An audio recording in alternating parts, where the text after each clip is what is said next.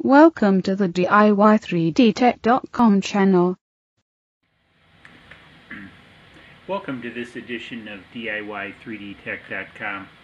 In this episode, we're going to look at some of the issues I've been having with the TwoUp printer, and especially on the Z-axis. And hopefully this will help other folks if they're having having similar problems. Basically, I noticed this as I was printing parts. I was noticing, and I don't know if it's coming out on the camera, these two should be the same height, and we can clearly see that they're not, because they're the same part.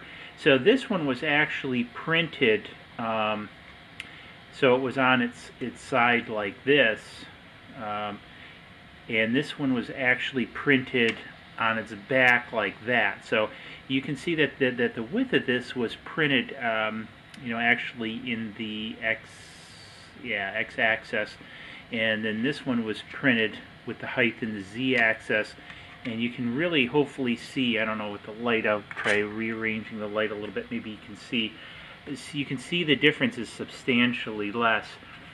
So I messed around with the slicer and everything for quite a bit, and couldn't come up with anything. Put some posts out there on the TwoUp forum, really didn't come up with anything. And so what I did is I took the gauge which I had developed for bed leveling and put it next to the z-axis, relatively close, because obviously the give back and forth, since it only has the one motor, I wanted to get the most accurate run.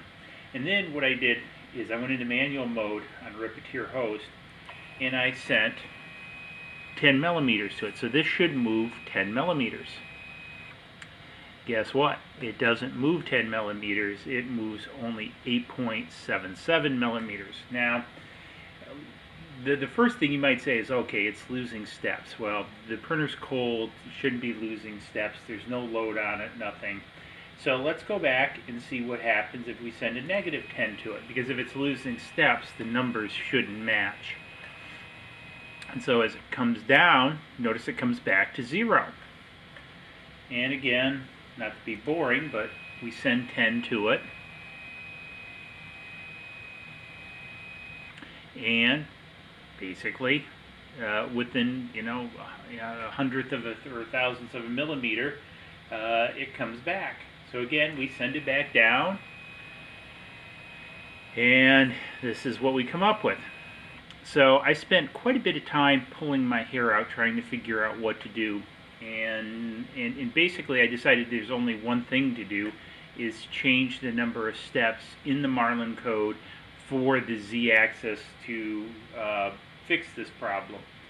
So it was actually quite the ordeal to go through and flash this, because apparently for the TwoUp there's multiple generations of boards, and I think as best as I can figure, this is on the third generation of board, where the first two were pretty much custom boards using the Teensy microprocessor, and this actually uses the Arduino Mega 2560 revision 3 with ramps 1.4. Now, that whole flashing thing was very interesting, to say the least. Thanks to Pegwood out on the forum, at least got my head straight about it, but it took a lot of hacking. And I'm going to post a new configuration H up on my website, which will be needed for anybody else that wants to follow. But I'll do a separate video on that. But the one thing that I wanted to do was simply, if other people are having this problem, to show how the problem actually does exist, because that was the stock configuration. Now what I'm going to do is I'm going to reflash it. It'll take me a second here to find that section of code. And okay, so I'm just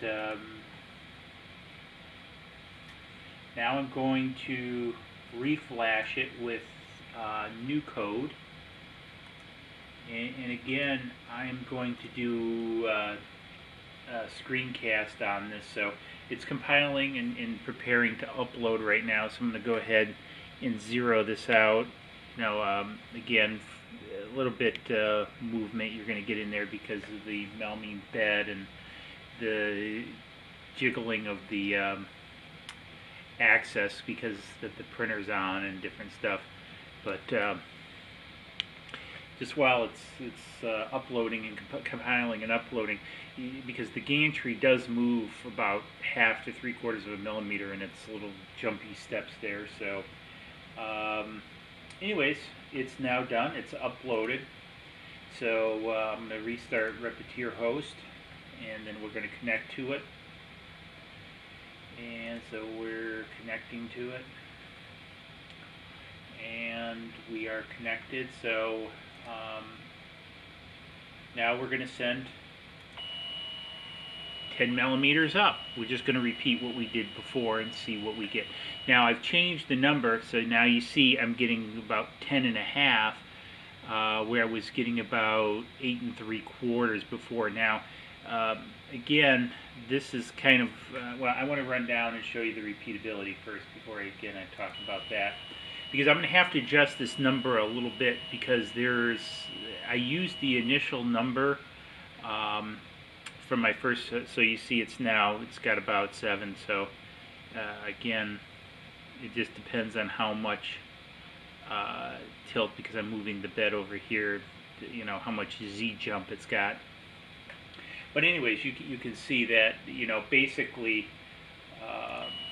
I can just repeat this just as with the other one, and I get basically the same repeatable number. So that's the big thing, is that I get the same repeatable numbers.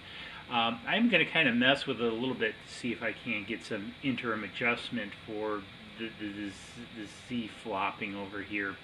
I'm eventually going to put the other Z axis, so I'm really not overly concerned. It's just kind of interesting. So anyways, the main point of this is this fixed the problem with my Z axis. So I'm going to go print some of these parts and see, but I'm now sending 10. I'm basically getting 10. This is a good thing, where before I was only getting about 2/3 of the movement. So again, I don't know what's different in this. Nobody on the forums really could answer what was different of this. So I did want to document it in a video to kind of show that there is a difference, that there was something in this. With the ramps, in the back, I don't know if it's possible to see. I'm going to move the camera, so sorry about jiggling. In the back, you can kind of see the ramp board, and for some reason I've got a green, a red, and a green ramp chip, so I don't know if that means anything. I looked on the internet, and it seems like they're the same version. They just happen to be a different colored board in the back, so I have no clue if that has anything to do with it. But again, making these changes for the numbers did make a difference. Now again, I will post the configuration H file on my website, www.diy3dtech.com, which even if you're not having the problem and you want to reflash this for bed leveling, because I am going to do the bed leveling piece, as I think maybe covered out in another video. Whoops, if I don't throw it on the floor. I got the servo in. The servo will go right in here, and then I'll activate the bed leveling. And I got the micro switch right here for the bed leveling, which will go in there. Actually, the only thing that's holding me up for this whole project is the M2 screws to go in here to adjust it, because I don't want to glue this to the base, because part of this whole design depends upon these screws to kind of adjust the height and the level of this to come down onto the piece. And also notice I got the wheeled one, so when it does come down it rolls on, so I get a nice even contact with the surface. But anyways, I will be doing bed leveling, which will mean changing up the firmware again, and that's again why I wanted to get in there and be able to do this. So hopefully this helped. If it did, please like below. Please subscribe to the channel. We'll be doing a lot more. There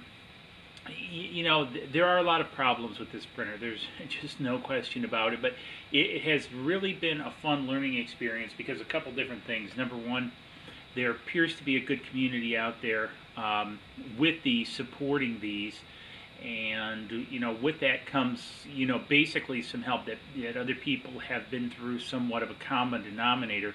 So one of the things, I do have other 3D printers that have been purchased complete, where I basically just send stuff to it and it prints, and I just love it. It's great.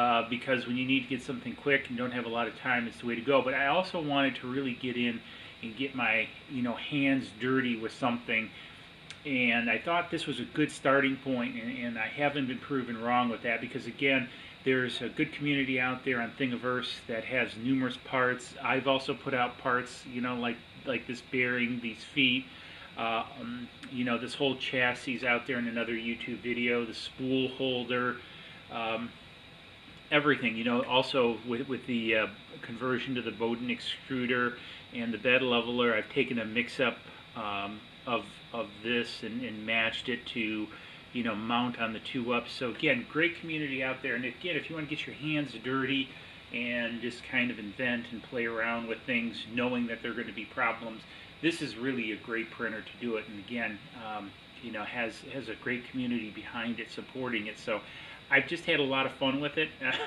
It's been a little bit of frustration in a few parts, but hey, that's part of when you build something, you have those frustrations. So anyways, again, hope you enjoyed. Subscribe and like below, please, and we'll see you in the next video. Cheers.